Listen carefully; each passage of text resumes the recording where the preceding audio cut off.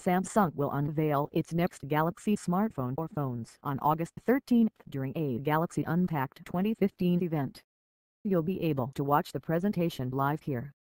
It's suggested that date is set in August in order to avoid conflict with an updated iPhone 6 Plus, expected to unveil in October.OnLeaks, the online source for many a phone leak, more often than not genuine, claims that the Galaxy S6 Edge Plus will be 154.5x 75.80 x 6.85mm. The regular S6 Edge is 142.1 x 70.1 x 7mm. So doing the math, the Plus version is 8.7% larger than its current equivalent. That means that, with the S6 Edge having a 5.1-inch screen, the S6 Edge Plus will have a screen around 5.54 inches. You can't round it up or down depending on top or bottom bezel.